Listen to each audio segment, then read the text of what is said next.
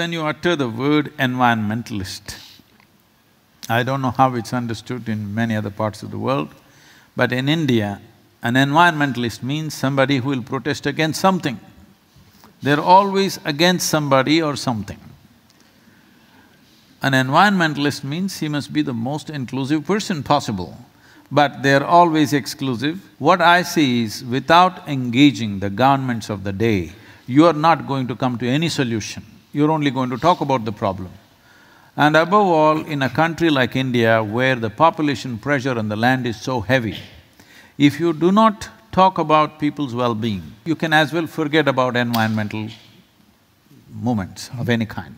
It's very important, environmental movement presents our concerns in a way that it's beneficial for the people, that they must understand by engaging with it, they will benefit in some way because they're just fighting for their survival. You can't tell them to go save the planet, it's not going to work. And just now I was talking to one of your colleagues there, and the main thing is, the policy document when I gave, that it should not go to the Environment Ministry. I said this must go to the Economic Advisor, and fortunately it went to the Economic Advisor and to the Planning Commission, which is today called as Niti Aayog.